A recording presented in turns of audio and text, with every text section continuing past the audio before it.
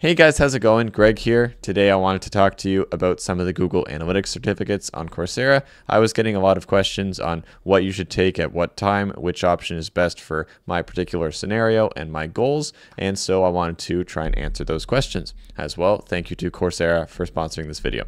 So the main three are Google Business Intelligence, Google Data Analytics, and Google Advanced Data Analytics.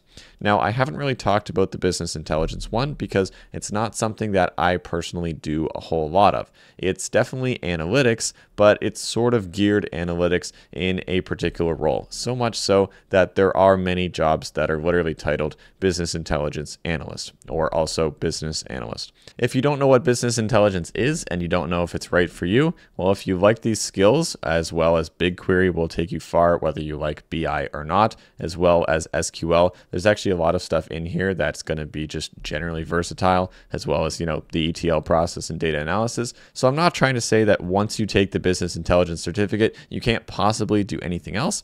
However, it does kind of gear your resume in a particular way. And so if you are going to advertise these certificates and stuff on your LinkedIn, a lot of people that are doing AI and stuff like that, they're not really going to care a whole lot about the business intelligence. They'll recognize that, say, SQL is still a relevant skill for, well, anything. If you are putting this certificate on your resume or on your LinkedIn, you would really, really want to do that if you are applying to data analyst and business intelligence roles. If you are being a data analyst, then I would highly recommend this. There is a more complicated relationship between the analytics certificate and the advanced analytics certificate.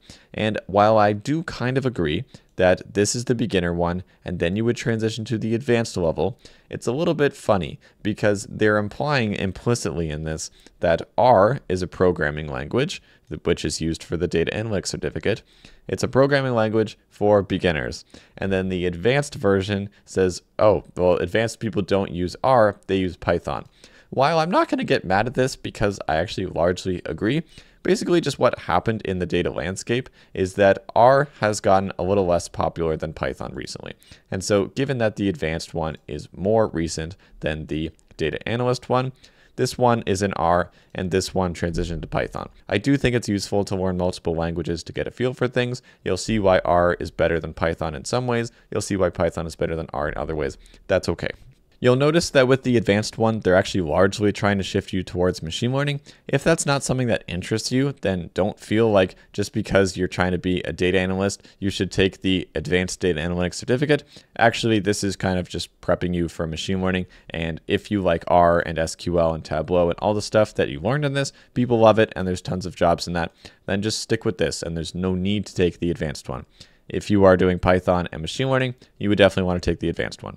I hope that helps. I'd be happy to answer questions that come up in the comments. And thanks so much, guys, for watching. I really appreciate it and have a great day.